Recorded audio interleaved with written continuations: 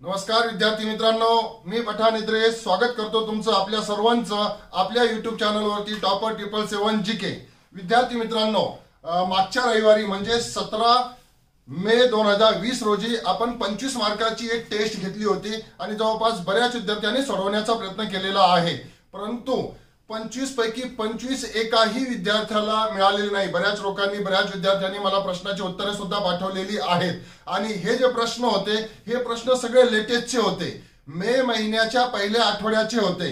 1 मे ते 7 मे दरम्यानचे 25 प्रश्न मी या ठिकाणी काढले होते। जरी तुम्हाला प्रश्नाचे उत्तर आले नसतील तरी तुम्ही त्या ठिकाणी निगेटिव्ह व्हायचं नाही, निराश व्हायचं नाही, कारण प्रश्नाची काठिण्य पातळी आयोगाच्या धर्तीवरती होती। त्याच्यावर तुमचा सराव व्हावा यासाठी आपण ही मोहीम आता सुरू केलेली आहे। प्रत्येक रविवारी 6 वाजता आपली 25 प्रश्नाची एका आठवड्याच्या चालू घडामोडीवरती टेस्ट राहील आणि त्याच्यावरती त्या टेस्टच्या विश्लेषण एक व्हिडिओद्वारे केलं जाणार आहे। तसा हा आजचा व्हिडिओ राहणार आहे। आजच्या व्हिडिओमध्ये 25 प्रश्नाचं विश्लेषण आपण करणार आहोत आणि त्या प्रश्नाचे उत्तर सुद्धा तुम्हाला या ठिकाणी सांगितले जाणार आहे। त्याच्यामुळे हा व्हिडिओ तुम्हाला पूर्ण बघायचा आहे, कारण व्हिडिओमध्ये विश्लेषण आहे, नुसते उत्तर नाही किंवा आन्सर की नाही। या 25 सोबत तुम्हाला बरीच माहिती या ठिकाणी मिळणार आहे। विद्यार्थी मित्रांनो, तुम्ही जर त्या पीडीएफच्या प्रिंट आउट वगैरे काढले असेल किंवा नसेल तर एक कागद आणि किंवा त्या प्रिंट आउट तुम्हाला सोबत घेऊन बसायचं आहे व्हिडिओ बघत असताना आणि प्रत्येक प्रश्नामध्ये ॲडिशनल मी जी माहिती सांगणार आहे त्या माहितीची तुम्हाला त्या ठिकाणी नोंद करून घ्यायची आहे, जेणेकरून एका आठवड्याच्या चालू घडामोडी तुमच्या परफेक्ट होईल आणि या पद्धतीने आपण प्रत्येक आठवड्याला बघणार आहोत। विद्यार्थी मित्रांनो, जी टेस्ट घेतली होती त्या टेस्ट मध्ये जे आहेत 1 मे ते 7 मे या 7 दिवसाच्या कालावधीतील घडामोडी होत्या आणि त्याच्यावरती 25 प्रश्न त्या ठिकाणी विचारले होते। त्या आठवड्यातल्या काही घडामोडीवरती प्रश्न आला सुद्धा नसेल, त्याच्यामुळे आपण फक्त 25 प्रश्न या ठिकाणी तयार करण्याचा प्रयत्न करत आहोत। ज्या काही घडामोडी सुटलेल्या आहेत त्याच्यावर आपले वेगळे व्हिडिओ सुद्धा राहणार आहेत। तर कालच्या टेस्ट मधला पहिला प्रश्न होता, प्रश्न असा होता की पुलित्झर पुरस्कार संदर्भात खालील विधानाचा विचार करा। पुलित्झर पुरस्कारावरती माझा एक वेगळा व्हिडिओ सुद्धा आहे, तो व्हिडिओ तुम्ही त्या ठिकाणी जाऊन बघू शकता। यामध्ये मी 4 या ठिकाणी विधान दिले होते। पहिलं विधान 2020 च्या पुलित्झर पुरस्कारातील लोकसेवा पब्लिक सर्व्हिस श्रेणीतील पुरस्कार द न्यूयॉर्क टाइम्सला देण्यात आला। दुसरा विधान 2020 च्या पुलित्झर पुरस्कारामध्ये भारताच्या 3 फोटो पत्रकारांना म्हणजे दार यासीन, मुख्तार खान आणि चेन्नी आनंद यांना ब्रेकिंग न्यूज फोटोग्राफीचा पुरस्कार मिळालेला आहे। क विधान पुलित्झर पुरस्कार पत्रकारिता, साहित्य आणि संगीत क्षेत्रासाठी दिला जातो। ड विधान पुलित्झर पुरस्कार विजेते प्रथम भारतीय गोविंद बिहारी लाल आहेत आणि यामध्ये 4 ऑप्शन होते, यामधले सत्य विधान आपल्याला ओळखायचे होते। तर विद्यार्थी मित्रांनो, या पहिल्या प्रश्नाचं उत्तर आहे प्रश्न क्रमांक पहिल्या प्रश्नाचं उत्तर आहे 2, म्हणजेच क आणि ड हे 2 विधान या ठिकाणी सत्य आहेत, म्हणजेच अ आणि ब हे 2 विधान चुकीचे आहेत। मग ते चुकीचे का आहेत हे आपण या ठिकाणी समजून घेण्याचा प्रयत्न करू, कारण पुलित्झर पुरस्कारातील लोकसेवा श्रेणी एक महत्त्वाचा पुरस्कार आहे। पब्लिक सर्व्हिस या लोकसेवा श्रेणीच्या वरती प्रश्न भरपूर वेळेस विचारले जात असतात आणि मी प्रश्नामध्ये न्यूयॉर्क टाइम्स दिलेला आहे, तर न्यूयॉर्क टाइम्सला मिळालेला आहे असं त्या ठिकाणी दिलेलं आहे। तर 2020 च्या पुलित्झर पुरस्कारामध्ये हा जो पुरस्कार आहे लोकसेवा श्रेणीचा पुरस्कार 2 महत्त्वाच्या मीडिया हाऊसला विभागून देण्यात आलेला आहे आणि ते 2 मीडिया हाऊस आहेत एनकरेज डेली न्यूज आणि त्यासोबत आहे प्रो पब्लिका या 2 मीडिया हाऊसला लोकसेवा विभागून देण्यात आलेला आहे। त्याच्यानंतर दुसरं चुकीचं विधान आहे की डार मोहम्मद, मुख्तार खान अँड चेन्नी आनंद यांना जो आहे ब्रेकिंग न्यूज फोटोग्राफी मध्ये हा पुरस्कार मिळालेला आहे। तर जी श्रेणी आहे ती श्रेणी चुकीची दिलेली आहे मी, कारण या 3 भारतीयांना असोसिएटेड प्रेसचे हे 3 भारतीय फोटो पत्रकार आहेत, या 3 जे आहेत फीचर फोटोग्राफीसाठी मिळालेला आहे। फीचर फोटोग्राफी या श्रेणीसाठी या तिघांना मिळालेला आहे। त्याच्यामुळे हे विधान तुम्हाला दुरुस्त करून घ्यायचे आहे। पुलित्झर पुरस्काराबद्दल जर सांगायचं झालं तर पुलित्झर पुरस्कार पत्रकारिता क्षेत्रासाठी, त्यासोबतच साहित्यासाठी, त्यासोबतच संगीत रचनेसाठी दिला जात असतो। 1917 पासून या पुरस्काराची सुरुवात झालेली आहे। कोलंबिया युनिव्हर्सिटी मार्फत हा पुरस्कार दिला जात असतो। 1917 पासून 21 श्रेणीमध्ये हा पुरस्कार दिला जातो। त्यापैकी लोकसेवा ही एक महत्वाची श्रेणी आहे आणि या लोकसेवा श्रेणीमध्ये गोल्ड मेडल दिला जात असतो। बाकीच्या श्रेणीमध्ये 15,000 अमेरिकन डॉलर दिले जात असतात। या पुरस्काराची सुरुवात जी आहे 1917 मध्ये जोसेफ पुलित्झर यांच्या स्मृतिप्रित्यर्थ करण्यात आलेली आहे। असा हा पहिला प्रश्न होता आपला पुलित्झर पुरस्कारावर आधारित। विद्यार्थी मित्रांनो, आपल्या टेस्ट मधला दुसरा प्रश्न आहे GI टॅग वरती। GI टॅग वरती मी दुसरा प्रश्न या ठिकाणी विचारलेला आहे। तर ते GI टॅग कोणकोणते आहेत ते आपल्याला माहिती असणं गरजेचे आहे। जोड्या लावा हा प्रश्न होता। तर त्यामधला सगळ्यात पहिला आहे चाक हाओ नावाचा एक प्रकार आहे। चाक हाओ हा जो आहे काळा तांदूळ आहे। काळा तांदूळ याला ब्लॅक राईस असं म्हटलं जातं। आपण वेगवेगळ्या पद्धतीचे तांदूळ बघितलेले आहेत। व्हाईट रंगाचे आतापर्यंत आपण बघितलेले आहेत, ब्राऊन राईस आपण बघितलेले आहेत, आपण वेगवेगळ्या पद्धतीचे राईस खातो सुद्धा। त्यापैकी हा काळा तांदूळ आहे। 1500 ते 1800 रुपये किलोग्रॅम याचा रेट आहे असा हा काळा तांदूळ आहे आणि याला GI टॅग देण्यात आलेला आहे मणिपूरसाठी। त्याच्यामुळे मणिपूरसाठी चाक हाओ नावाच्या तांदळाला GI टॅग देण्यात आलेला आहे। त्याच्यानंतर दुसरा GI टॅग मी तुम्हाला सांगितला होता कोविल पट्टी कतलाई मितई। कोविल पट्टी कदलाई मितई नावाचा प्रकार आहे। हे जे आहेत आपल्याकडे बघा चिक्की असते बघा, शेंगदाणा आणि गुळची चिक्की आपण सर्वांनी कधी ना कधी खाल्लेली आहे। तर तसाच एक प्रकार तामिळनाडूमध्ये आढळतो। तामिळनाडूमध्ये जे आहेत विशिष्ट पद्धतीने जे आहेत कोविलपट्टी भागामध्ये जे आहेत ही चिक्की तयार केली जात असते आणि त्या चिक्कीला GI टॅग देण्यात आलेला आहे तामिळनाडू राज्यासाठी। त्याच्यानंतर टेरिकोटा नावाच्या या ठिकाणी देण्यात आला होता। टेरिकोटा जे आहेत तर टेरिकोटा हे एक वस्तू तयार केलेले असतात, मूर्तिका तयार केलेले असतात, वेगवेगळे नक्षीदार भांडी तयार केलेले असतात आणि हे गोरखपूरमध्ये आढळते। गोरखपूरचा टेरिकोटा असं याला म्हटलं जातं आणि गोरखपूरचा टेरिकोटा म्हणजे उत्तर प्रदेश या ठिकाणी आलेला आहे। उत्तर प्रदेशसाठी टेरिकोटासाठी मिळालेला आहे आणि मी GI टॅग वरती व्हिडिओ सुद्धा बनवलेला आहे। तो व्हिडिओ तुम्ही एकदा बघून घ्या म्हणजे तुम्हाला पूर्ण त्याची माहिती मिळेल। त्याची लिंक मी या व्हिडिओच्या सबस्क्रिप्शन मध्ये देऊन टाकेल, तुम्ही तिथे जाऊन बघू शकता। तशा पद्धतीने टेरिकोटा आहे। आणि चौथा प्रकार आहे केशर, याला जाफरान असं सुद्धा आपण म्हणतो, त्यासोबत इंग्रजीमध्ये सॅफ्रॉन असं आपण याला म्हटलं जातं। आणि केशरसाठी नुकताच जम्मू आणि काश्मीरला GI टॅग मिळालेला आहे। कारण जम्मू आणि काश्मीरचा केशर हा प्रसिद्ध आहे जगभरामध्ये। कारण जम्मू आणि काश्मीरमध्ये जे आहेत असा हा एकमेव केसर आहे जम्मू आणि काश्मीरचा काश्मीरी केसर असं सुद्धा याला म्हटलं जातं। हा केसर समुद्र सपाटीपासून 1600 मीटर उंचीवरती पिकवला जातो। अशा पद्धतीचा जगातील एकमेव केसर आहे हा आणि पूर्ण जगामध्ये महत्वाची खूप जास्त मागणी आहे या केसरला।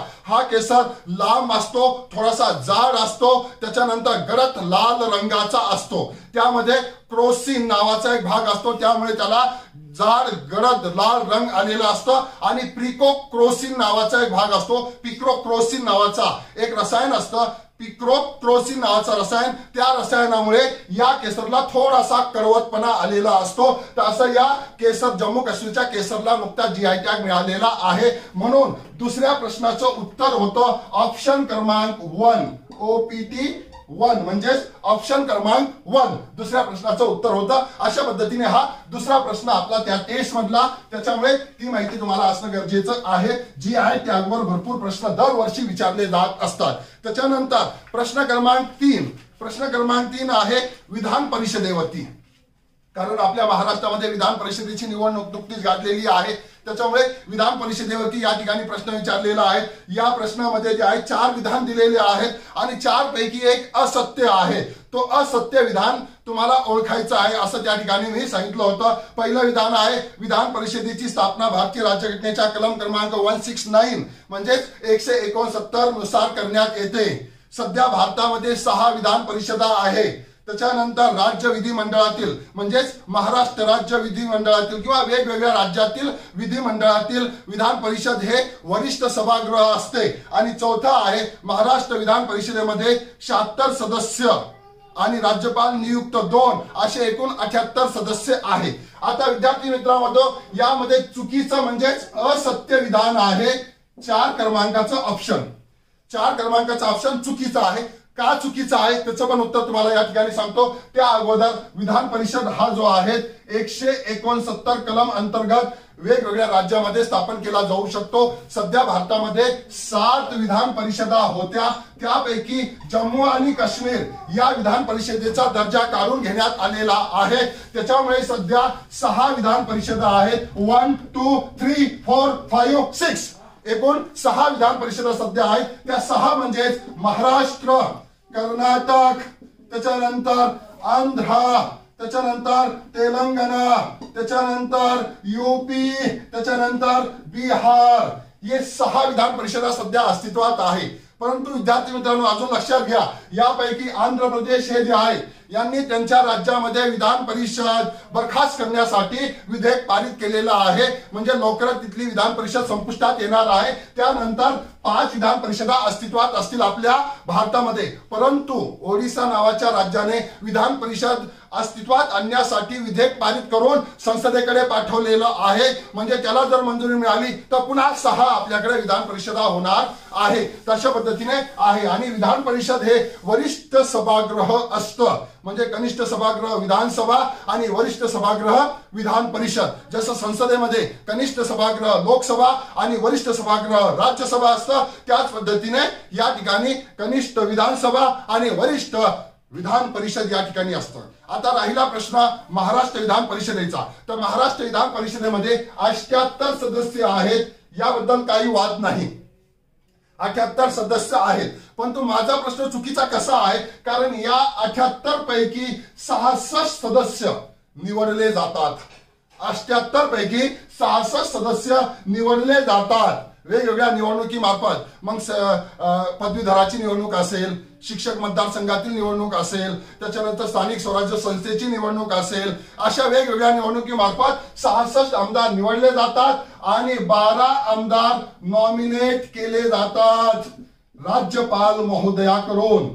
राज्यपाल महोदयाकडून 12 आमदार नॉमिनेट केले जातात। मी तुम्हाला प्रश्नामध्ये 2च दिले होते, त्याच्यामुळे तो विधान चुकीचा आहे। अशा पद्धतीने 78 आमदार सध्या विधान परिषदेमध्ये आपल्या महाराष्ट्राच्या आहेत। आणि आपल्या महाराष्ट्राचे मुख्यमंत्री माननीय उद्धव ठाकरे यांनी नुकतीच विधान परिषदेच्या आमदार पदाची शपथ घेतलेली आहे। कारण त्यांना सुद्धा 6 महिन्याच्या आत मुख्यमंत्री असल्यामुळे 6 महिन्याच्या आत कोणत्या तरी सभागृहाचं सदस्य होणं गरजेचं होतं। विद्यार्थी मित्रांनो मला सांगा की कोणत्या कलमामध्ये तरतूद आहे की एखादा कोणताही व्यक्ती कोणत्याही सभागृहाचा सदस्य नसेल आणि त्याने शपथ घेतली असेल मुख्यमंत्री पदाची तर त्याला किती दिवसाच्या म्हणजे 6 महिन्याच्या आत त्याला सभागृहाचा सदस्य व्हावं लागतं। राज्यघटनेच्या कोणत्या कलमामध्ये ते नमूद केलेलं आहे मला कमेंट बॉक्समध्ये तुम्ही त्याचा प्रश्न सांगा। अशा पद्धतीने हा 3रा प्रश्न होता विद्यार्थी मित्रांनो। त्याचं उत्तर आहे ऑप्शन क्रमांक 4। त्याच्यानंतर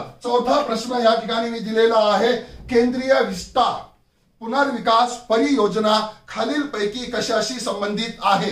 केंद्रीय विस्तार पुनर्विकास परियोजना खालीलपैकी कशाशी संबंधित आहे। ऑप्शन 4 आहे राष्ट्रपती भवनचे निर्माण करणे, त्रिकोणी संसद भवनचे निर्माण करणे, विविध राज्यातील विधान भवन इमारतीची डागडुजी करणे आणि नवीन पंतप्रधान कार्यालय बनवणे। तर यामध्ये याचं उत्तर आहे ऑप्शन क्रमांक 2।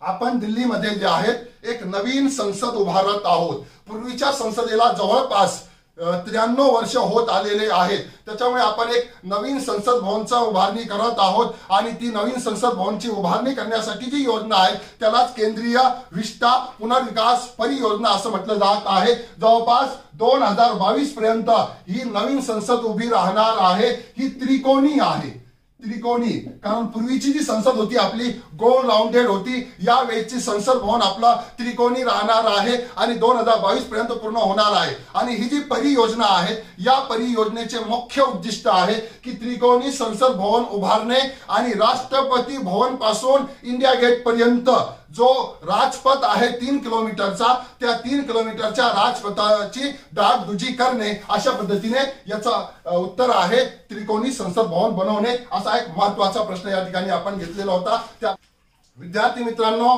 5वा प्रश्न हा दिनविशेषवर दिलेला आहे. पहिल्या आठवड्यामध्ये जेवढे दिनविशेष आहेत त्याच्यावरती दिलेला आहे. मी 4 दिनविशेष दिलेले आहेत आणि त्याच्या थीम विचारलेले आहेत. परंतु त्यासोबतच पहिल्या 8-10 दिवसामध्ये किती दिनविशेष साजरे केले जातात मे महिन्याचे ते पण आपण सगळे या ठिकाणी सविस्तर बघणार आहोत. प्रश्नामध्ये 4 आहे. त्यामधला पहिला आहे जागतिक दमा दिवस. जागतिक दमा दिवस दरवर्षी मेच्या पहिल्या मंगळवारी साजरा केला जात असतो आणि 2020 चा पहिला मंगळवार 5 मेला होता, म्हणून 5 मेला जागतिक दमा दिवस साजरा झालेला आहे. आणि त्याची थीम होती, या वर्षीची जी थीम होती इनफ अस्थमा डेट्स, म्हणजे दमापासून होणारे जे मृत्यू आहेत ते आपल्याला थांबवायचे आहेत. हा पहिला दिवस होता त्या ठिकाणी. त्याच्यानंतर दुसरा होता जागतिक स्थलांतरित पक्षी दिवस. स्थलांतरित पक्षी दिवस म्हणजे पक्षी एका ठिकाणाहून दुसऱ्या ठिकाणी स्थलांतर होत असतात, त्यासाठी एक दिवस आपल्याकडे साजरा केला जातो. हा दिवस साजरा केला जातो मे महिन्याचा दुसरा शनिवार. मे महिन्याचा दुसरा शनिवार दरवर्षी, आणि या वर्षी मे महिन्याचा दुसरा शनिवार होता 9 मे रोजी, आणि या वर्षी 9 मेला हा साजरा झालेला आहे. लक्षात घ्या, दरवर्षी हा 9 मेला साजरा होत नाही. पहिल्या शनिवारी जी तारीख असेल त्या तारखेला साजरा होतो. आणि त्याची थीम होती बर्ड्स कनेक्ट आवर वर्ल्ड्स, म्हणजे बर्ड्स कनेक्ट आवर वर्ल्ड्स. कारण बर्ड्स जे आहेत, पक्षी जे आहेत, आपल्या पूर्ण जगाला कनेक्ट करत असतात. पक्ष्यांची गरज आपल्याला आहे, परंतु मोबाईलमुळे जे आहेत बरेच पक्षी कमी झालेले आहेत. एका चित्रपटामध्ये सुद्धा दाखवले होते बघा, अक्षय कुमार त्यामध्ये विलनचा रोल करतो. पक्षी राजन झालेला आहे. मला कमेंट बॉक्समध्ये सांगा त्या चित्रपटाचं नाव काय आहे. तर अशा पद्धतीने हा दिवस साजरा केला जातो. तिसरा दिवस आहे जागतिक प्रेस स्वतंत्रता दिवस, म्हणजेच वृत्तपत्र स्वतंत्रता दिन म्हणून आपल्याकडे साजरा केला जातो दरवर्षी 3 मे रोजी. आणि याची थीम आहे, या वर्षीची ती थीम आहे journalism without fear or favour. अशा पद्धतीने याची थीम आहे, दरवर्षी 3 मेला साजरा होतो. त्याच्यानंतर चौथा आहे थॅलेसिमिया नावाचा एक रोग आहे. या रोगासाठी एक दिवस आपल्याकडे साजरा केला जातो. तो दिवस साजरा केला जातो दरवर्षी 8 मेला, आणि त्याची थीम होती या वर्षी the dawning of a new era. The dawning of the new era असं या वर्षीची थीम होती थॅलेसिमियाची. हे होते 4 प्रश्नामध्ये. पण याच्या व्यतिरिक्त मी अजून काही या ठिकाणी समावेश केलेला आहे. उदाहरणार्थ महाराष्ट्र दिन दरवर्षी आपल्या महाराष्ट्रामध्ये 1 मे रोजी आपण साजरा करतो, कारण महान अशा आपल्या महाराष्ट्राची 1 मे 1960 रोजी स्थापना झाली होती, म्हणून महाराष्ट्र मे. त्यासोबतच गुजरात दिन सुद्धा साजरा केला जातो. महाराष्ट्र दिन अँड गुजरात दिन 1 मेला साजरा केला जातो. त्यानंतर कामगार दिन 1 मेला साजरा केला जात असतो, आंतरराष्ट्रीय कामगार दिन. त्याच्यानंतर जागतिक टुना दिवस कधी साजरा केला जातो. याच टेस्ट मध्ये आपला 9 क्रमांकाचा प्रश्न आहे. प्रश्न क्रमांक 9, प्रश्न क्रमांक 9, आणि हा प्रश्न क्रमांक 5 आपण बघत आहोत. प्रश्न क्रमांक 9 मध्ये जागतिक टुना दिवस कधी साजरा केला जातो हा पण या ठिकाणी प्रश्न दिलेला आहे. टुना एक माशाचा प्रकार आहे आणि त्या माशाच्या प्रजातीचं संरक्षण व्हावं यासाठी दरवर्षी 2 मेला हा दिवस साजरा केला जात असतो. त्याच्यामुळे तुम्हाला त्याचं उत्तर त्या ठिकाणी 2 मे लिहायचं आहे. टुना ही एक माशाचा प्रकार या ठिकाणी आहे. त्याच्यानंतर जागतिक हास्य दिन दरवर्षी मेच्या पहिल्या रविवारी साजरा केला जातो. जागतिक हास्य दिन, आणि या वर्षीचा 3 मेला साजरा करण्यात आलेला आहे. त्याच्यानंतर मिडवाईफ डे. मिडवाईफ डे म्हणजेच त्याला आपण मराठीमध्ये सुईण असं म्हणतो.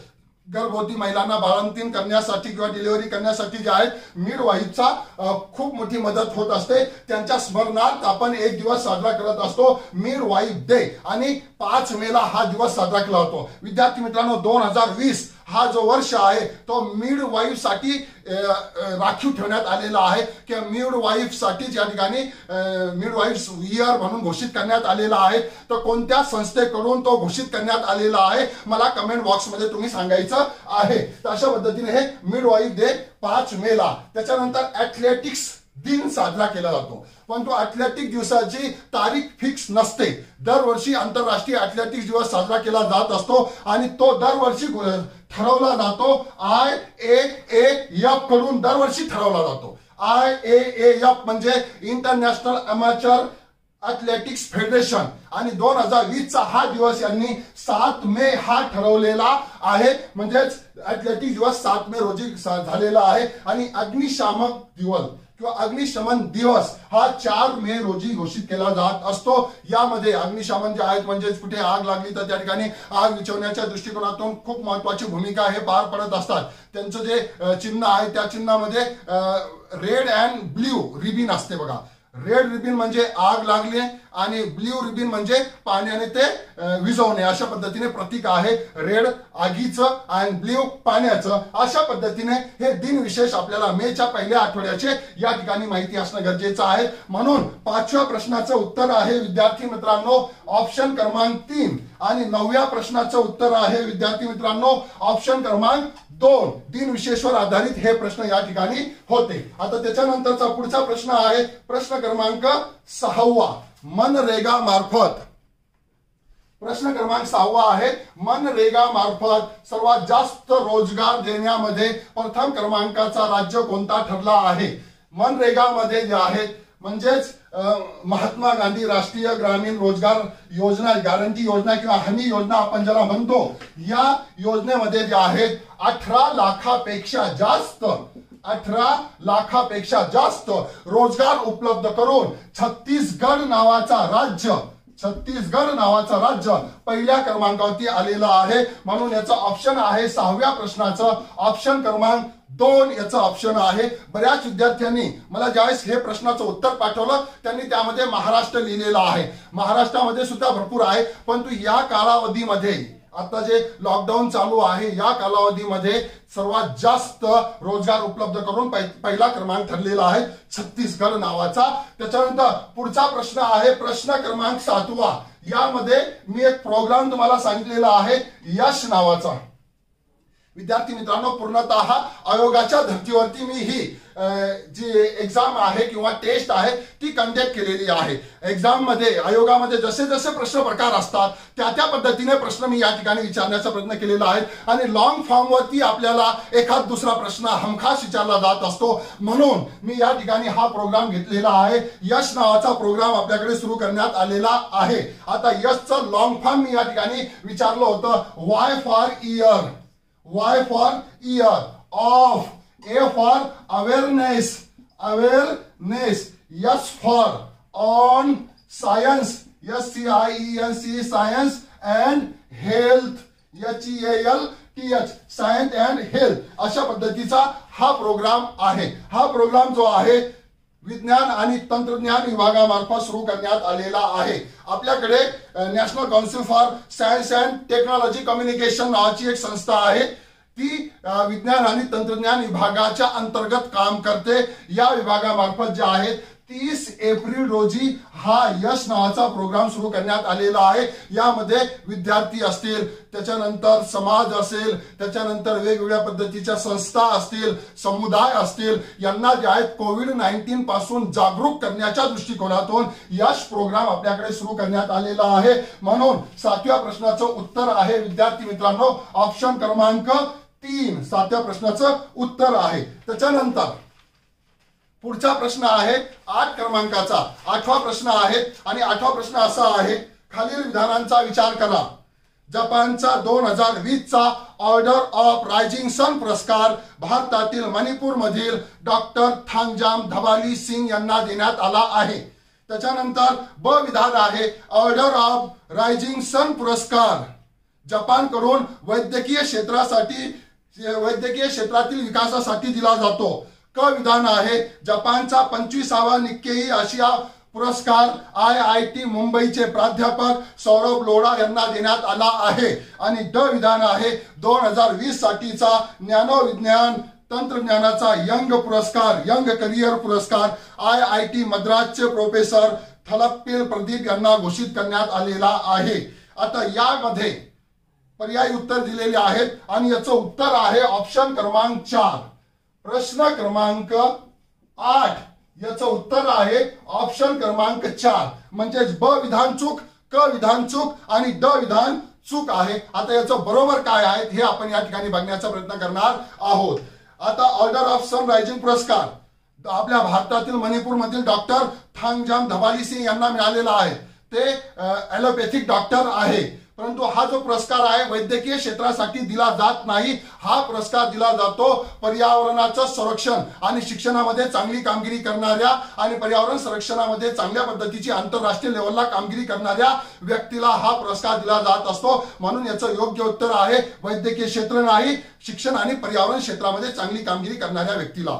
क विधान चुकीचं आहे, कारण 25वा निक्केई पुरस्कार हा पुरस्कार मिळालेला आहे मद्रासचे प्रोफेसर IIT मद्रासचे प्रोफेसर थलप्पील प्रदीप यांना तो मिळालेला आहे। आणि प्राध्यापक सौरभ लोढा यांना IIT मुंबईचे प्राध्यापक आहे सौरभ लोढा यांना ज्ञानोविज्ञान तंत्रज्ञानाचा यंग करिअर पुरस्कार या ठिकाणी मिळालेला आहे। त्याच्यामुळे खालचं वर आणि वरचं खाली या ठिकाणी तुम्हाला करून घ्यायचा आहे। अशा पद्धतीने हा 8वा प्रश्न आपण या ठिकाणी बघितलेला आहे। 9वा प्रश्न आपला अगोदरच झालेला आहे, टुना माशीच्या संदर्भातला 9वा प्रश्न आपला अगोदर झालेला आहे। 10वा प्रश्न आहे विद्यार्थी मित्रांनो, 10वा प्रश्न समजून घेऊ 10व्या प्रश्नामध्ये नेमकं काय आहे। 10वा प्रश्न असा आहे, नॉन अलाइन्ड मूव्हमेंट नाम ची आभासी परिषद 4 मे 2020 रोजी कोणाच्या अध्यक्षतेखाली पार पडली। तर 4 मे 2020 ला नामची आभासी परिषद झाली पहिल्यांदा। नाम म्हणजेच non aligned movement, non aligned movement नावाचा आहे। 1961 मध्ये ही संघटना सुरू करण्यात आलेली आहे आणि आपला भारत देश या संघटनेचा संस्थापक सदस्य आहे। पंडित जवाहरलाल नेहरू यांच्या पुढाकाराने ही संघटना स्थापन झालेली आहे। या संघटनेमध्ये सध्या 120 सदस्य आहेत आणि त्यासोबत 17 पर्यवेक्षक आहेत आहे आणि दर 2 ते 3 वर्षातून एकदा नामची शिखर परिषद होत असते। 2017ची नामची शिखर परिषद, 2016ची नामची शिखर परिषद जी आहे व्हेनेझुएला मध्ये झाली होती। व्हेनेझुएला 2019ची नामची शिखर परिषद बाकू शहरामध्ये अझरबैजान या ठिकाणी झाली होती, अझरबैजान। त्याच्यानंतर 2016ला सुद्धा भारताकडून भारताचे पंतप्रधान गेले नव्हते। 2019 मध्ये सुद्धा भारतातून भारताचे पंतप्रधान गेले नव्हते, परंतु 2012 मध्ये ज्यावेळेस शिखर परिषद झाली होती त्यावेळेस आपल्या भारताचे पंतप्रधान तत्कालीन माजी पंतप्रधान मनमोहन सिंग नामच्या परिषदेमध्ये गेले होते। आता कोविड-19च्या प्रभावाखाली आभासी शिखर परिषद भरवण्यात आली आणि त्या आभासी शिखर परिषदेचे अध्यक्षस्थान भूषवले अझरबैजान या देशाचे अध्यक्ष। त्यांचं नाव या ठिकाणी आहे अल्हम अलियेव असं त्यांचं नाव आहे। त्यांच्या अध्यक्षतेखाली ही झालेली आहे आणि पंतप्रधान नरेंद्र मोदी यांनी जे आहे व्हिडिओ कॉन्फरन्सिंगद्वारे या आभासी परिषदेमध्ये सहभाग घेतलेला आहे। पंतप्रधान नरेंद्र मोदी पंतप्रधान झाल्यापासून म्हणजे जवळपास 6 वर्ष पूर्ण होत झालेले आहेत। 6 वर्षामध्ये पहिल्यांदा नामच्या परिषदेमध्ये सहभागी झालेले आहेत। अशा पद्धतीचा हा एक महत्त्वाचा प्रश्न आपण या ठिकाणी बघण्याचा प्रयत्न केलेला आहे। 10व्या प्रश्नाचं उत्तर आहे विद्यार्थी मित्रांनो ऑप्शन क्रमांक 3 हे 10व्या प्रश्नाचं उत्तर आहे। विद्यार्थी मित्रांनो 11वा प्रश्न आहे, 4 मे 2020 रोजी झारखंड सरकारने कामगारांसाठी खालीलपैकी कोणते कार्यक्रम सुरू केले आहेत। त्याचे 4 ऑप्शन आहेत। पहिला आहे बिरसा हरित ग्राम योजना, दुसरा आहे निलांबर पितांबर जल समृद्धी योजना, तिसरा आहे वीर शहीद पोतोहो खेल विकास योजना आणि चौथा आहे वरील सर्व। त्याचं उत्तर आहे विद्यार्थी मित्रांनो ऑप्शन क्रमांक 4 वरील सर्व। कारण या तिन्ही योजना त्यांनी त्या ठिकाणी सुरू केलेल्या आहेत झारखंड सरकारने। झारखंड हा एक महत्वाचा स्टेट आहे आपल्या भारत देशामधला।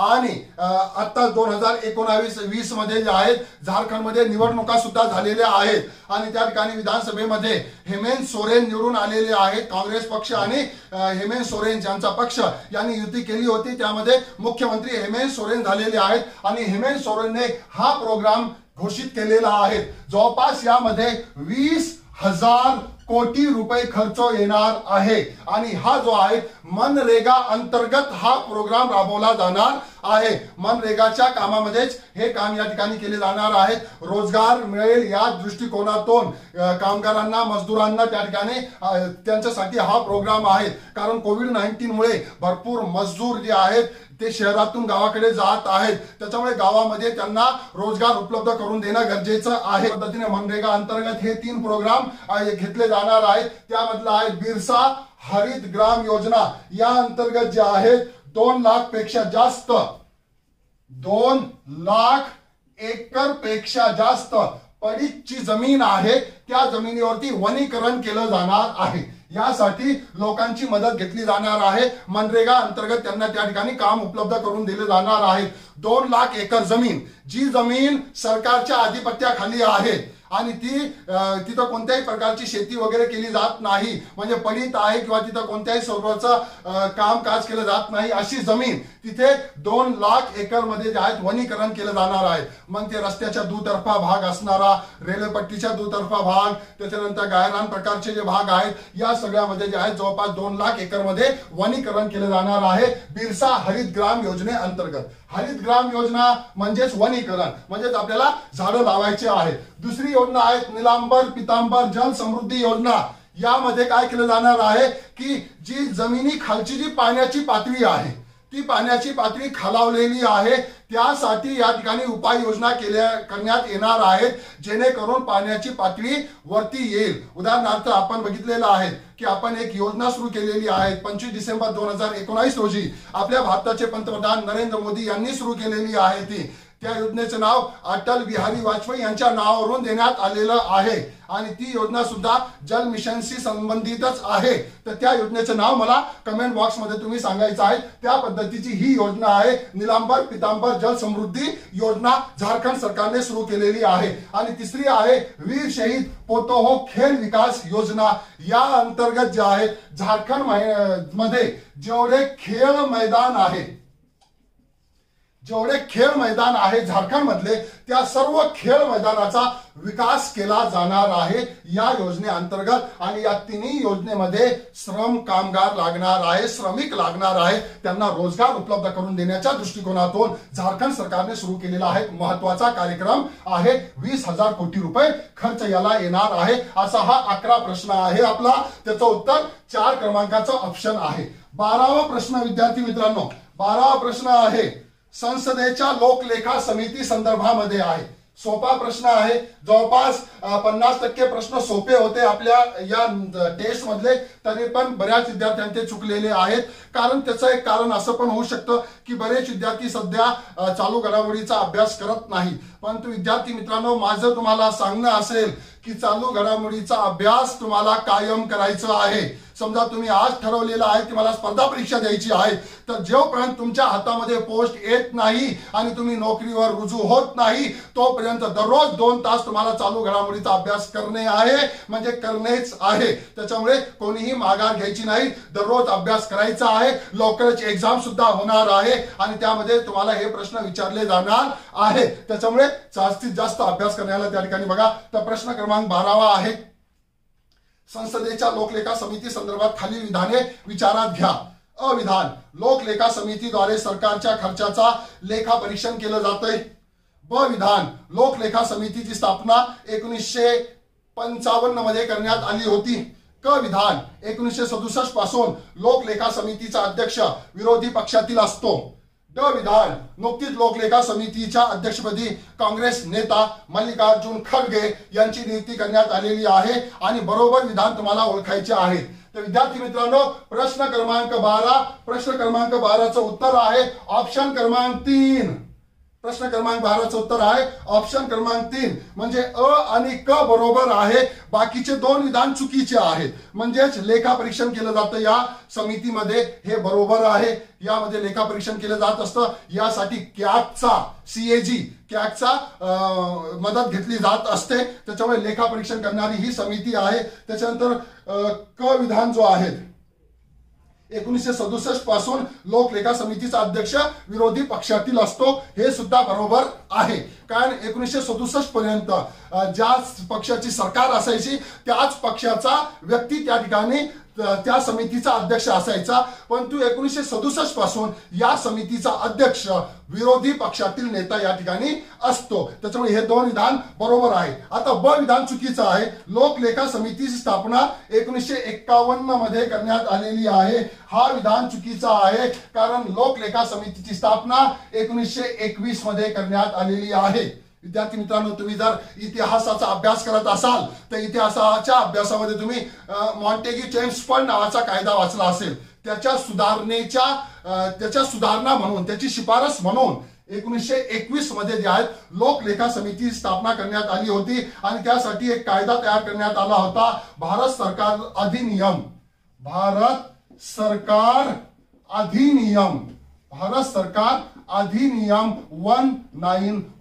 1919. म्हणजेच भारत सरकार अधिनियम 1919 नुसार 1921 मध्ये लोकलेखा समितीची स्थापना करण्यात आली होती. मॉन्टेग्यू चेम्सफोर्ड जो कायदा आहे त्याच्या सुधारणा अंतर्गत. त्याच्यामुळे ते आपल्याला या ठिकाणी माहिती असणं गरजेचं आहे. ही जी समिती आहे लोकलेखा समिती, यामध्ये 22 सदस्य असतात. या 22 सदस्यापैकी 15 सदस्य हे लोकसभेचे असतात. त्याच्यानंतर 7 सदस्य हे राज्यसभेचे असतात. असे एकूण 22 सदस्य लोकलेखा समितीचे असते. त्याच्यानंतर केंद्रीय मंत्री कोणताही केंद्रीय मंत्री या समितीचा अध्यक्ष होऊ शकत नाही. त्याच्यामुळे ब विधानाचं योग्य ते उत्तर मी तुम्हाला सांगितलेलं आहे. आणि ड विधान आहे की मल्लिकार्जुन खरगे यांची निवड झालेली आहे. तर हे विधान चुकीचं आहे, कारण सध्या काँग्रेस पक्षाचे आदिर रंजन चौधरी नावाचे जे व्यक्ती आहेत, लोकसभेमध्ये खासदार आहेत, त्यांना जे आहेत लोकसभेमध्ये विरोधी पक्ष नेत्याची भूमिका बजावत आहेत. कारण विरोधी पक्ष नेता नाही, परंतु काँग्रेस पक्षाकडून ते गटनेते आहेत. काँग्रेस पक्षाचे आदिर रंजन चौधरी यांची फेर निवड करण्यात आलेली आहे. म्हणजे पुन्हा एकदा निवड करण्यात आलेली आहे. एका वर्षासाठी ही निवड करण्यात आलेली आहे. आदिर रंजन चौधरी या ठिकाणी तुम्हाला ते नाव लक्षात ठेवणं गरजेचं आहे. अशा पद्धतीने हा 12वा प्रश्न आहे आणि 12वा प्रश्नाचं उत्तर आहे ऑप्शन क्रमांक 3. तुमच्याकडे नोंद करून घ्यायची आहे. त्याच्यानंतर 13वा प्रश्न आहे विशाखापट्टणम वायू गळती 7 मे 2020 रोजी झाली. यामधील गळती झालेला वायू स्टायरीन कोणत्या उपयोगाला येतो? आता विद्यार्थी मित्रांनो, आपल्या भारत देशामध्ये विशाखापट्टणम आहे. विशाखापट्टणम आंध्र प्रदेशची राजधानी आहे. म्हणजेच आंध्र प्रदेशने 3 राजधान्या घोषित केलेल्या आहेत. एक आहे प्रशासकीय राजधानी, एक आहे वैधानिक राजधानी, एक आहे न्यायिक राजधानी. प्रशासकीय राजधानी राहणार आहे त्यांची म्हणजेच अमरावती. त्याच्यानंतर न्यायिक राजधानी राहणार आहे कुर्नूल. त्याच्यानंतर विशाखापट्टणम ही जी आहे वैधानिक राजधानी या ठिकाणी राहणार आहेत. या विशाखापट्टणम पासून जवळच एक आर व्यंकटपुरम नावाचं छोटंसं गाव आहे. म्हणजेच विशाखापट्टणमला लागूनच असणारा आर व्यंकटपुरम नावाचं गाव. या गावामध्ये जे आहे LG पॉलिमर नावाची एक कंपनी आहे. LG पॉलिमर नावाची एक कंपनी आहे आणि या कंपनीमध्ये जे आहे प्लास्टिक आणि विविध वस्तूचा या ठिकाणी उत्पादन घेतलं जात असतं. त्यासाठी स्टायरीन नावाचा वायू यूज केला जातोय. स्टायरीन हा ज्वलनशील द्रव पदार्थ आहे. आता इथे वायू आणि द्रव यामध्ये समजून घ्या विद्यार्थी मित्रांनो, स्टायरीन हा ज्वलनशील द्रव पदार्थ आहे. परंतु ज्यावेळेस तो हवेमध्ये येतो किंवा मोकळ्या स्पेस मध्ये येतो त्यावेळेस तो वायू होतो. असा हा स्टायरीन नावाचा आहे. यामध्ये जे आहे जे आपल्या प्रश्नामध्ये ऑप्शन दिलेले आहेत अ, ब आणि क हे सर्वच्या सर्व तयार केले जातात. म्हणजे पॉलिस्टिरीन प्लास्टिक तयार करण्यासाठी स्टायरीनचा वापर होतो. फायबर ग्लास तयार करण्यासाठी स्टायरीनचा वापर होतो. त्याच्यानंतर रबर आणि लेटेक्सच्या उत्पादनामध्ये सुद्धा याचा वापर होत असतो. अशा पद्धतीचा हा स्टायरीन आहे. या स्टायरीनचं रासायनिक सूत्र तुम्हाला विचारलं जाईल विद्यार्थी मित्रांनो. याचं रासायनिक सूत्र आहे C8H6. हा रासायनिक सूत्र सुद्धा तुम्हाला माहिती असणं गरजेचं आहे. अशा पद्धतीने विशाखापट्टणम वायू गळती 7 मे 2020 ला झालेली आहे. बरेच लोक त्यामध्ये मृत्युमुखी सुद्धा पडलेले आहेत. म्हणून प्रश्न क्रमांक जो आपला आहे 13वा, प्रश्न क्रमांक 13वा उत्तर आहे चौथं. 4 क्रमांकाचं उत्तर आहे की सर्वच्या सर्व जे आहेत त्यामध्ये बरोबर आहे किंवा त्यापासून स्टायरीन पासून त्याचा वापर केला जात असतो. अशा पद्धतीचा हा 13वा प्रश्न होता. त्याच्यानंतर 14वा प्रश्न आहे विद्यार्थी मित्रांनो. भारतीय नौसेनेद्वारा नुकताच समुद्र सेतू हा ऑपरेशन राबवण्यात आला आहे. त्या संदर्भात खालील विधानांचा विचार करा. अविधान, भारतीय नौसेनेने मालदीव मध्ये अडकलेल्या भारतीय लोकांना भारतात आणण्यासाठी हा ऑपरेशन राबवला. ब विधान, या ऑपरेशन मध्ये भारतीय नौसेनेचे INS जलश्व आणि INS मगर या जहाजांचा वापर करण्यात आला. मालदीवच्या किनारी भागात एम्फन चक्रीवादळ आले होते, त्यामुळे ऑपरेशन समुद्र सेतू राबवण्यात आला. ऑपरेशन समुद्र सेतू हा वंदे भारत मिशनचा हिस्सा आहे. वरील पैकी असत्य विधान ओळखायचं आहे. तर या प्रश्न क्रमांक 14चा उत्तर आहे ऑप्शन क्रमांक 3. म्हणजे एकच चुकीचा आहे त्यामध्ये. आणि या समुद्र सेतूवरती माझा व्हिडिओ सुद्धा तयार आहे. त्याच्यावर मी व्हिडिओ बनवलेला आहे. त्या व्हिडिओमध्ये जाऊन तुम्ही पुन्हा याच्याबद्दल सविस्तर माहिती बघू शकता. या व्हिडिओच्या डिस्क्रिप्शन मध्ये मी त्या व्हिडिओची सुद्धा लिंक त्या ठिकाणी टाकेल. तुम्ही तिथे जाऊन तो पूर्ण व्हिडिओ बघू शकता. तर समुद्र सेतू आपला नौसेनेने राबवलेला आहे मालदीव मधून लोकांची सुटका करण्यात आणण्यासाठी. त्याच्यानंतर 2 जहाज पाठवले होते आपण तिकडं, INS जलश्व आणि INS मगर. पण तो तिसरा जो ऑप्शन आहे एम्फन चक्रीवादळ आला म्हणून, एम्फन चक्रीवादळ आला म्हणून ही मोहीम राबवण्यात आलेली आहे, हे चुकीचं आहे. कारण एम्फन चक्रीवादळ हा बंगालच्या उपसागरामध्ये आलेला आहे आणि सध्या याने रौद्र रूप धारण केलेला आहे. गंभीर स्वरूपामध्ये एम्फन चक्रीवादळ झालेला आहे. थायलंड या देशाने जे आहे याला नाव देण्यात आलेलं आहे थायलंड कडून एम्फन चक्रीवादळ. त्याच्यानंतर जे आहे हे जे समुद्र सेतू राबवण्यात आलेला आहे कोविड-19 मुळे.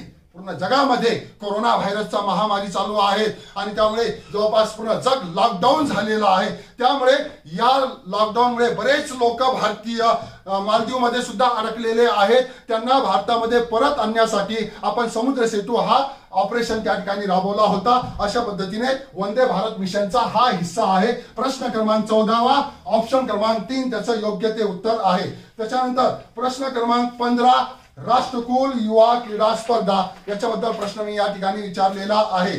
राष्ट्रकुल युवा क्रीडा स्पर्धा 2023 मध्ये कुठे होणार आहे? प्रश्न आहे राष्ट्रकुल युवा क्रीडा स्पर्धा.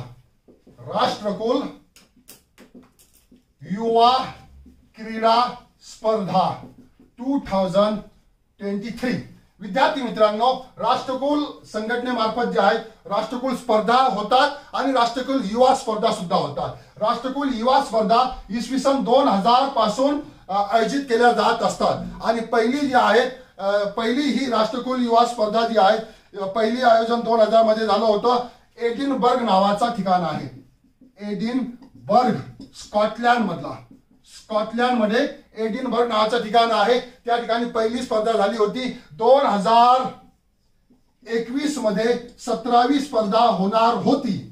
राष्ट्रकुल युवा क्रीडा स्पर्धा 17वी 2021 मध्ये होणार होती. परंतु त्याच 2021 मध्ये त्याच ऑगस्ट महिन्याच्या जवळपास कालावधीमध्ये, कारण ही ऑगस्ट महिन्यामध्ये होणार होती 2021च्या त्याच कालावधीमध्ये आता ऑलिम्पिक होणार आहे. कारण टोकियो ऑलिम्पिक 2020 मध्ये होणार होता विद्यार्थी मित्रांनो, परंतु कोरोना महामारीमुळे त्याला सुद्धा 1 वर्ष पुढे ढकलण्यात आलेलं आहे आणि आता 2021 मध्ये टोकियो ऑलिम्पिक होणार आहे. त्या अनुषंगाने दोन्ही स्पर्धा एक सोबत येणार होत्या म्हणून राष्ट्रकुल क्रीडा स्पर्धा पुढे ढकलण्यात आलेली आहे 2023 मध्ये आणि ही होणार आहे टोबॅगो अँड त्रिनिदाद.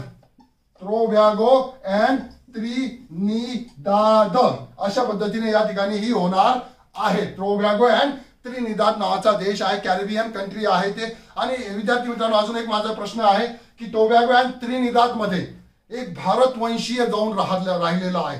दिग्गज आहे, साहित्यिक आहे, त्या व्यक्तीचं नाव काय, त्यांचं निधन सुद्धा झालेलं आहे, त्यांना नोबेल पुरस्कार सुद्धा मिळालेला आहे. आपल्या नोबेल पुरस्काराच्या यादीमध्ये आपण त्या व्यक्तीचा समावेश करत असतो. तर टोबॅगो आणि त्रिनिदाद मधला भारतीय वंशी कोण साहित्यिक, त्याचं नाव मला कमेंट बॉक्समध्ये सांगण्याचा प्रयत्न करा. या ठिकाणी होणार आहे आता 2023 ची आणि राष्ट्रकुल युवा क्रीडा स्पर्धामध्ये 14 ते 18 वयोगटातील खेळाडूंचा समावेश केला जात असतो. आणि 2008 मध्ये राष्ट्रकुल युवा क्रीडा स्पर्धा आपल्या भारतामध्ये पुणे इथे झाली होती. पुणे, महाराष्ट्रातील पुणे इथे झाली होती. अशा पद्धतीने या प्रश्न क्रमांक 15चं उत्तर आहे ऑप्शन क्रमांक 2.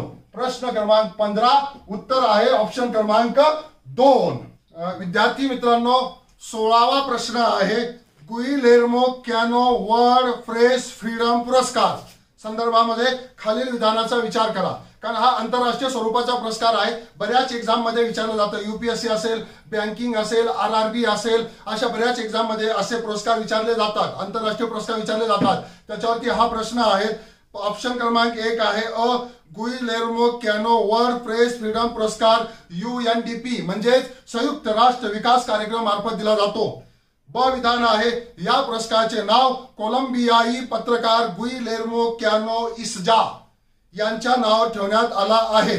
त्याच्यानंतर क विधान आहे हा पुरस्कार 3 मे रोजी जागतिक प्रेस स्वतंत्रता दिवसाच्या दिवशी प्रदान करण्यात येतो. आणि ड विधान आहे 2020 चा हा पुरस्कार NDTVचे संपादक पत्रकार रवीश कुमार यांना प्रदान करण्यात आलेला आहे.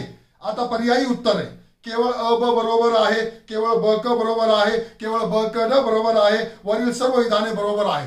आणि बऱ्याच विद्यार्थ्यांचा हा प्रश्न सुद्धा चुकलेला आहे विद्यार्थी मित्रांनो. तर या प्रश्नाचं उत्तर आहे प्रश्न क्रमांक 16चं उत्तर आहे ऑप्शन 2. ऑप्शन क्रमांक 2. आता 2 मध्ये काय आहे, केवळ ब क बरोबर आहे. ब क बरोबर आहे म्हणजे नेमकं काय, ब विधान काय आहे, कोलंबियाई पत्रकार गुइलेर्मो कॅनो इस्जा यांच्या नावावर ठेवण्यात आलेला आहे. बरोबर आहे. कोलंबियाचे हे पत्रकार होते. 1986 मध्ये त्यांची हत्या करण्यात आली होती. त्यामुळे त्यांच्या नावावर या पुरस्काराचं नाव ठेवण्यात आलेलं आहे. त्याच्यानंतर क बरोबर आहे. 3 मे रोजी हा दिला जातो. कारण 3 मे रोजी जो आहे हा जागतिक प्रेस स्वतंत्रता दिवस साजरा केला जात असतो. आणि हा सुद्धा वर्ल्ड प्रेस फ्रीडम पुरस्कार आहे. त्यामुळे 3 मेच्या रोजी हा प्रदान केला जात असतो. आता 2 विधान चुकीचे आहेत. पहिला विधान आहे की हा UNDP मार्फत दिला जातो, तर ते चुकीचं आहे. कारण हा पुरस्कार दिला जातो UNESCO युनेस्को मार्फत, United nations education scientific and cultural organisation मार्फत दिला जात असतो. पॅरिस मध्ये मुख्यालय आहे याचं. त्याच्यानंतर सध्या युनेस्कोचे जे आहेत महासंचालिका एक महिला आहे, फ्रान्सचीच महिला आहे, जीव धर्माची महिला आहे. तर युनेस्कोच्या महासंचालिकेचं नाव काय आहे मला ते तुम्ही कमेंट बॉक्स मध्ये सांगायचं आहे. युनेस्को मार्फत हा पुरस्कार दिला जात असतो. गुइलेर्मो कॅनो यांच्या याच्यामध्ये स्मरणार्थ हा पुरस्कार दिला जात असतो. त्याच्यामुळे UNDP मार्फत दिला जात नाही. हे या ठिकाणी तुम्हाला क्लिअर करून घ्यायचं आहे. युनेस्को या ठिकाणी लक्षात ठेवायचं आहे. आणि ड विधान या ठिकाणी मी हा रवीश कुमार यांना मिळाला असं मी सांगितलेलं आहे. रवीश कुमार आपल्या भारत देशातील एक दिग्गज पत्रकार आहेत. त्यांना नुकताच 2019 मध्ये रॅमन मॅग्सेसे पुरस्कार मिळालेला आहे. परंतु 2020 चा हा जो पुरस्कार आपण बघत आहोत प्रश्नामध्ये, हा पुरस्कार देण्यात आलेला आहे कोलंबियाच्या एका पत्रकाराला. त्या पत्रकाराचं नाव आहे जिनेत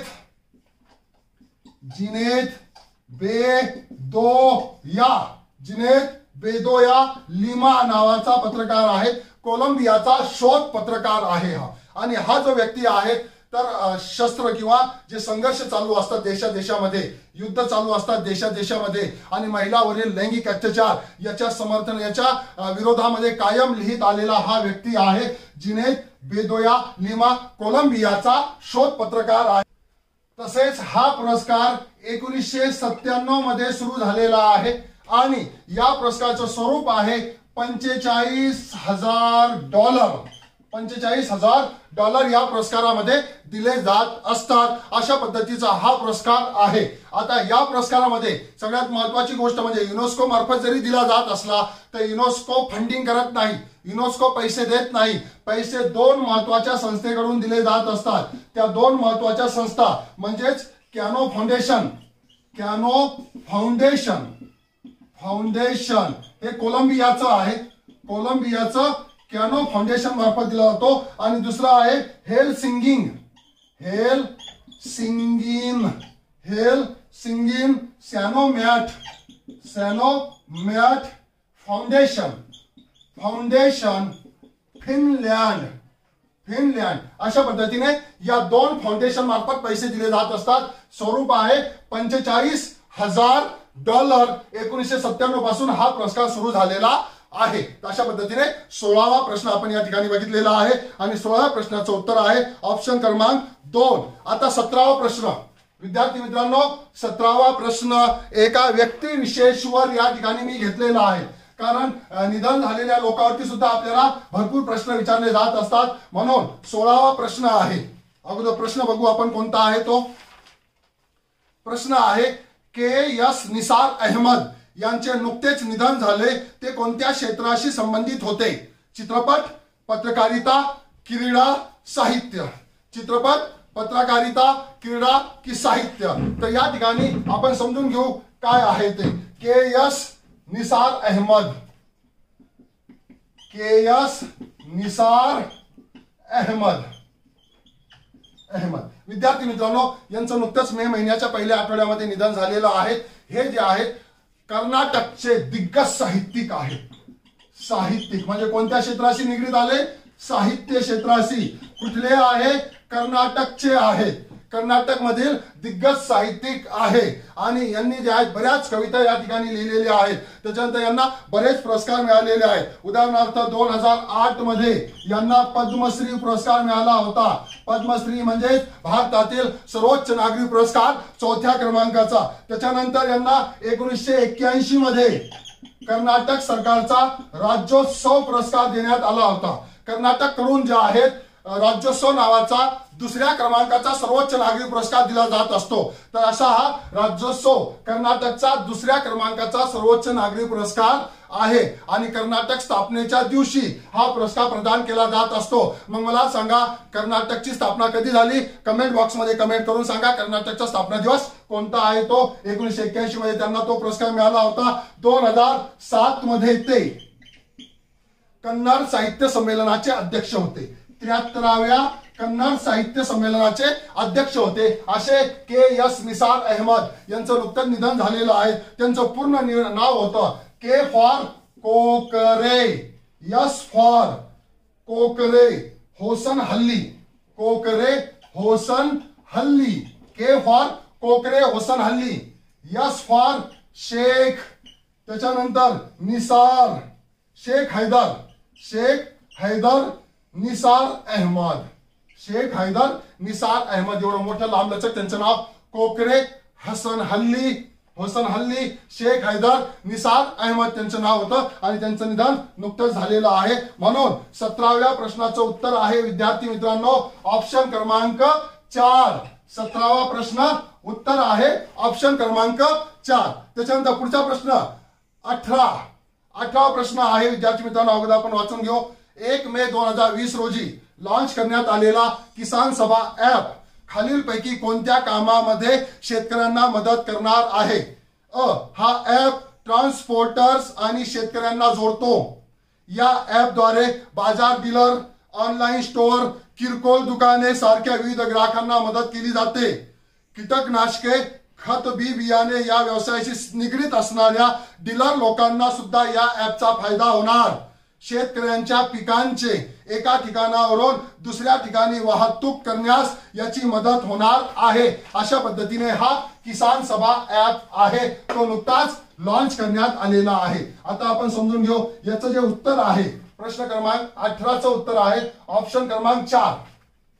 म्हणजेच जे 4 ऑप्शन आहे अ ब क ड ते सर्वच्या सर्व बरोबर आहे. त्या सर्व कामासाठी किसान सभा ऍपचा उपयोग होणार आहे. आता हा जो ऍप आहे हा ऍप 1 मे 2020 रोजी लॉन्च करण्यात आलेला आहे आणि तो लॉन्च करण्यात आलेला आहे CSIR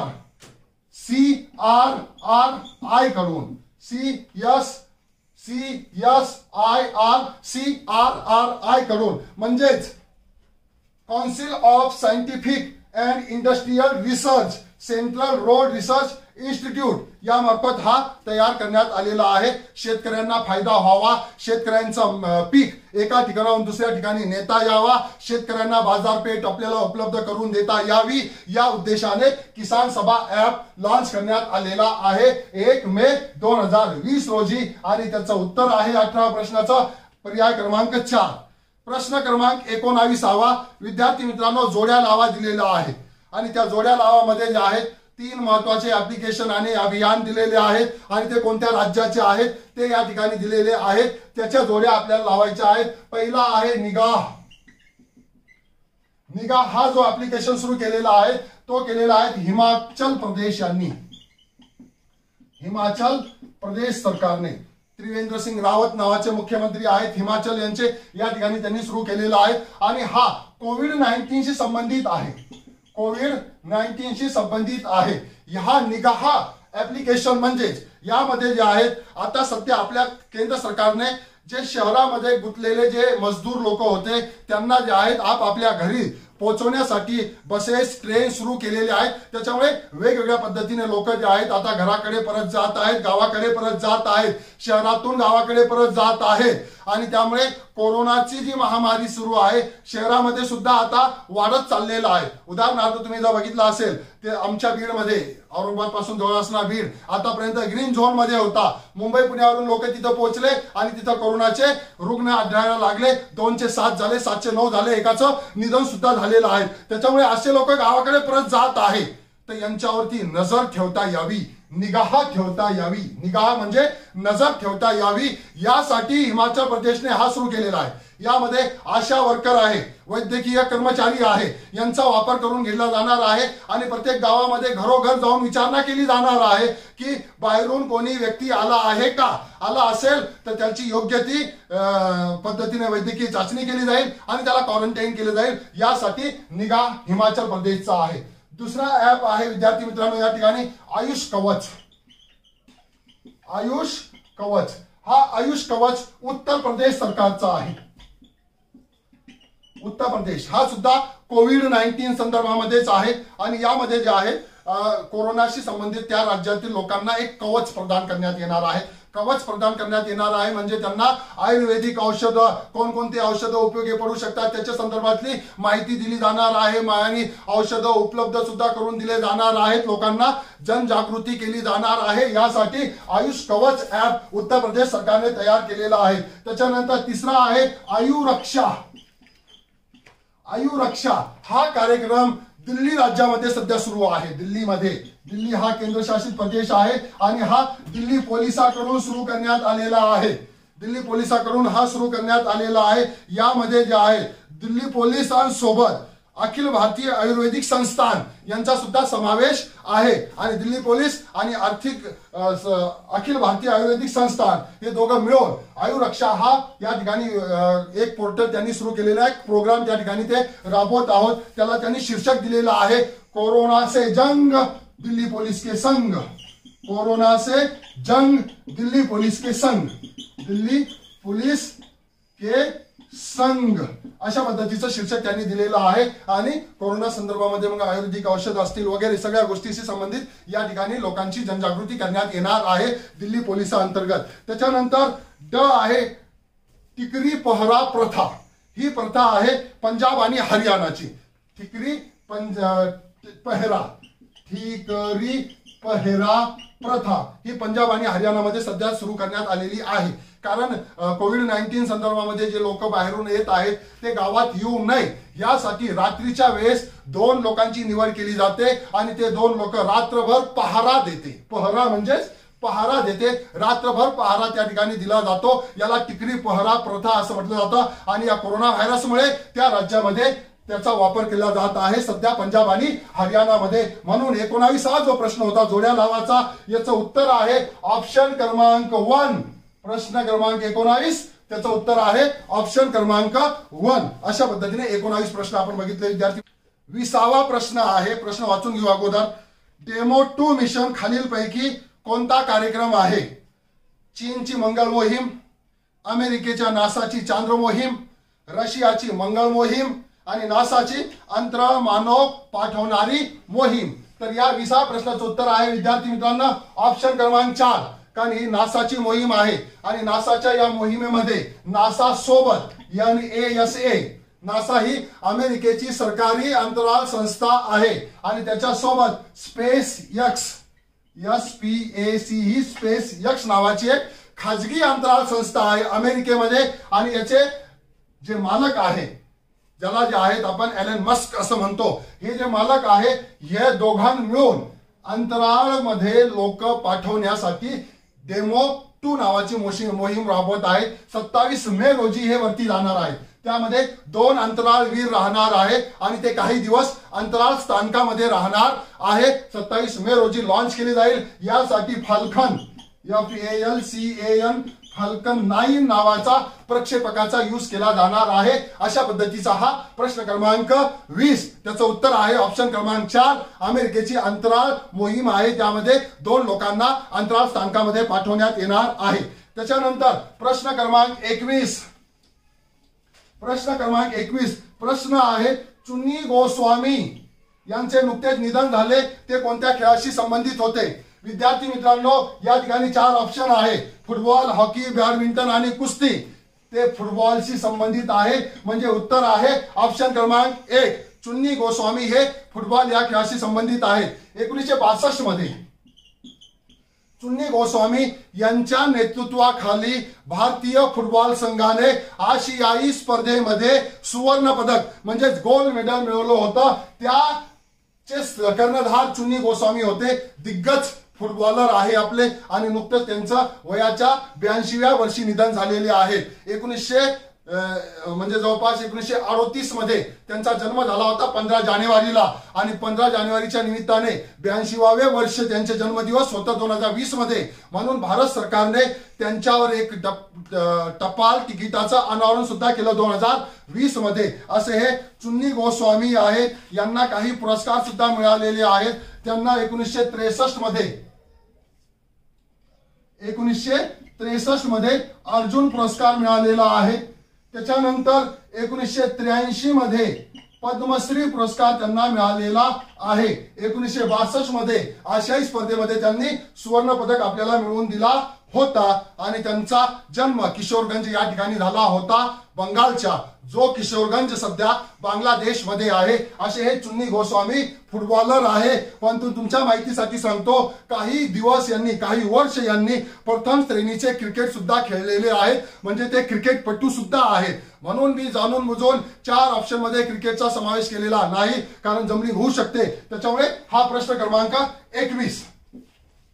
त्याच्यानंतर पुढचा प्रश्न आहे विद्यार्थी मित्रांनो प्रश्न क्रमांक 22. या प्रश्न क्रमांक 22 मध्ये आपण 4 उपकरणं दिलेले आहेत आणि त्या 4 उपकरणामध्ये जे आहेत आपल्याला 4 उपकरणामध्ये आपल्याला जोड्या लावायच्या आहेत. ते उपकरण तयार करणारी संस्था कोणती आहे ते 4 उपकरण आहे. इकोसेन्स उपकरण. दुसरा आहे UV ब्लास्टर. अतुल्य मायक्रोवेव्ह. त्याच्यानंतर कोरोना किलर 100. हे त्याचे 4 ऑप्शन 4 पर्याय आहेत. हे कोणी विकसित करणारी संस्था असा प्रश्न या ठिकाणी मी विचारला होता. इकोसेन्स हे नॅशनल इन्स्टिट्यूट म्हणजे इकोसेन्स उपकरण जो आहे हैदराबाद स्थित राष्ट्रीय पशु जैव तंत्रज्ञान संस्थेमार्फत विकसित करण्यात आलेलं आहे. या मार्फत जे आहेत कोरोना व्हायरस हा जो आहे त्याची टेस्टिंग केली जाते आणि लवकरात लवकर टेस्टिंग होण्यासाठी जे आहे याचा वापर केला जात असतो. ते या ठिकाणी यांनी बनवलेला आहे. तो एक बायोसेन्सर आहे आणि याद्वारे व्यक्तीची लाळ नमुने घेतले जातात लाळीचे आणि लाळीच्या नमुन्यापासून जे आहेत कोविड-19 व्हायरस आहे किंवा नाही याचा शोध या ठिकाणी घेतला जात असतो. हैदराबाद स्थित या national institute of animal biotechnology नावाच्या संस्थेने हा बनवलेला आहे. त्याच्यानंतर पुढचा आहे UV ब्लास्टरची स्थापना केलेली आहे नवी दिल्ली स्थित लेझर सायन्स अँड टेक्नॉलॉजी संस्था. नवी दिल्लीमध्ये जे आहेत laser science and technology centre आहे, त्या ठिकाणी यूव्ही ब्लास्टर हे उपकरण तयार केलेले आहे।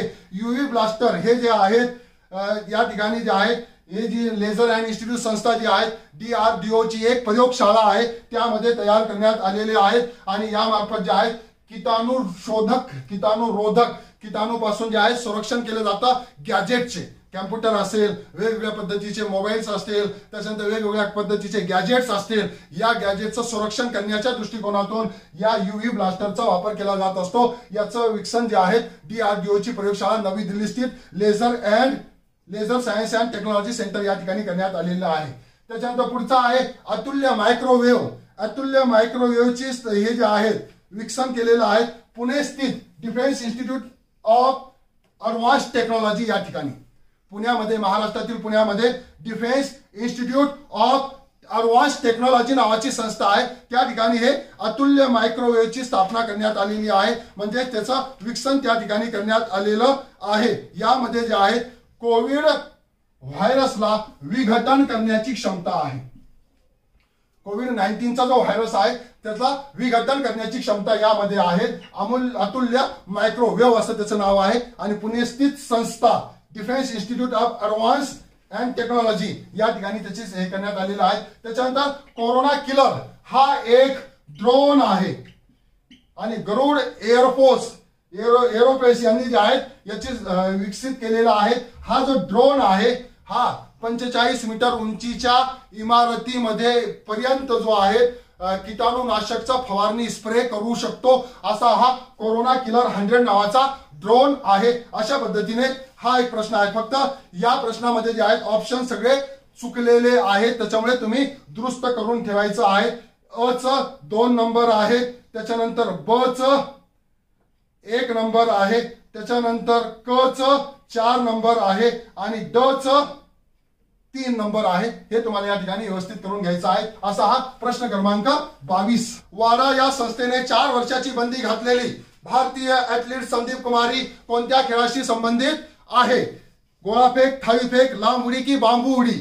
तर संदीप कुमारी ही जी आहे थाळीफेक पटू आहे। वाडाने नुकतीच 4 वर्षाची बंदी याच्यावरती घातलेली आहे, कारण संदीप कुमारी आपल्या भारत देशाची डोपिंग चाचणीमध्ये जे आहेत अयशस्वी झालेली आहेत आणि तिच्या रक्तामध्ये जे आहेत काही असे रसायन मिळालेले आहेत, त्याच्यामुळे वाडाने त्याच्यावरती बंदी आणलेली आहे। वाडा म्हणजे world anti doping agency, world anti doping agency आहे, जिची स्थापना 1999 मध्ये स्थापना त्याची करण्यात आलेली आहे।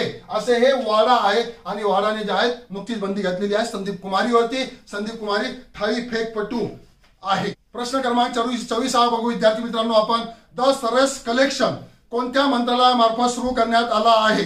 ग्रामीण विकास मंत्रालय, कृषी व शेतकरी कल्याण मंत्रालय, अर्थ मंत्रालय, वस्त्रोद्योग मंत्रालय? आणि प्रश्न क्रमांक 24 चा उत्तर आहे ऑप्शन क्रमांक 1 सरस कलेक्शन जे आहे ग्रामीण विकास मंत्रालय, म्हणजेच ग्रामीण विकास मंत्री आणि पंचायती राज विकास मंत्री नरेंद्र सिंग तोमर यांनी हा सरस कलेक्शन सुरू केलेला आहे। या सरस कलेक्शन मध्ये जे आहे जवळपास आपल्याकडे GEM जे असतं, GEM governmental E market place, government E market place ज्याला आपण म्हणतो, या मार्केट प्लेस मार्फत जे आहेत हे सरस कलेक्शन ओपन करण्यात आलेलं आहे। ग्रामीण भागामध्ये जे स्वयंसहायता गट असतात ग्रामीण भागातील आणि त्या गटामार्फत वेगवेगळ्या पद्धतीचे उत्पादन तयार केले जात असतात, त्या उत्पादनांना एक प्लॅटफॉर्म उपलब्ध करून देण्यासाठी, त्यांना एक बाजारपेठ उपलब्ध करून देण्यासाठी द सरस कलेक्शन जे आहेत नुकतंच आपल्याकडे सुरू करण्यात आलेलं आहे। ग्रामीण विकास मंत्रालयामार्फत ते सुरू करण्यात आलेलं आहे। शेवटचा प्रश्न आहे विद्यार्थी मित्रांनो 25वा। तो प्रश्न आपण या ठिकाणी अगोदर वाचून घेऊ। गरुड पोर्टल संदर्भात खालील विधानांचा विचार करा। नागरी उड्डयन मंत्रालया अंतर्गत कार्य करणाऱ्या नागरिक उड्डयन महानिदेशालयाने गरुड पोर्टल लॉन्च केले। गरुड म्हणजेच GARUD चे पूर्ण रूप government authorisation of relief using drones. त्याच्यानंतर क विधान गरुड पोर्टल कोविड-19 महामारीच्या विरोधात लढण्यासाठी ड्रोन संचलन करण्यासाठी केंद्र सरकारकडून सूट मिळवण्याच्या कार्य करेल। पर्यायी उत्तरे वरील सर्व विधान बरोबर आहे। 25 प्रश्न क्रमांक 25 चं उत्तर आहे ऑप्शन क्रमांक 4. कारण आपल्याकडे जे आहेत गरुड पोर्टल नुकतंच सुरू करण्यात आलेलं आहे. नागरी उड्डयन मंत्रालयाअंतर्गत काम करणारं नागरिक उड्डयन महानिदेशालयाने हा सुरू केलेला आहे. त्यामध्ये जे आहे जसं गरुड एअरस्पोर्स नावाच्या गोष्टी आहेत, त्यामार्फत जे आहेत वेगवेगळ्या पद्धतीचे ड्रोन तयार केले जात आहेत आणि या ड्रोनला मंजुरी मान्यता देण्यासाठी वेगवेगळ्या राज्यामध्ये सुद्धा ड्रोनचा यूज होत आहे. मग फवारणी करण्यासाठी यूज होत आहे, देखरेख करण्यासाठी यूज होत आहे, गर्दीच्या ठिकाणी मध्ये जास्त गर्दी होऊ नये म्हणून टेहळणी करण्यासाठी ड्रोनचा वापर होत आहे. त्याची परवानगी मिळवणे सोपे जावे प्रत्येक राज्याला, यासाठी गरुड पोर्टल या ठिकाणी स्थापन करण्यात आलेला आहे. तर अशा पद्धतीने विद्यार्थी मित्रांनो आपली पहिली टेस्ट आहे आणि पहिल्या टेस्ट मध्ये जे आहेत आपण 25 प्रश्न त्या ठिकाणी दिले होते. तुम्ही सर्वांनी चांगला रिस्पॉन्स दिलेला आहे. असाच रिस्पॉन्स तुम्ही देत राहा. आज जवळपास 1 तासापेक्षा 1.5 तासापासून मी हा लेक्चर घेत आहे. रोजा सुद्धा आहे, घाम सुद्धा येत आहे, पण तुमच्यासाठी करत आहात. तुम्ही सुद्धा यामध्ये सहभागी व्हा. जास्तीत जास्त विद्यार्थ्यांना जोडण्याचा प्रयत्न करा. जे माझ्या चॅनलवर नवीन आहे त्यांनी सबस्क्राईब करा आणि बेल आयकॉन सुद्धा दाबण्याचा प्रयत्न करा. आणि हे जे क्वेश्चन पेपर आहे टेलिग्राम चॅनलवरती उपलब्ध आहे, त्याची लिंक मी या व्हिडिओच्या डिस्क्रिप्शन मध्ये देणार आहे. आता आपण दुसऱ्या व्हिडिओमध्ये लवकरच भेटणार आहोत, परंतु टेस्ट आता आपली पुढच्या रविवारी होणार आहे. पुन्हा 25 प्रश्न घेऊन आपण याच पद्धतीने येणार आहे. तोपर्यंत सर्व चांगले राहा, आजूबाजूला स्वच्छता ठेवा. भेटू आपण लवकरच. जय हिंद, जय महाराष्ट्र.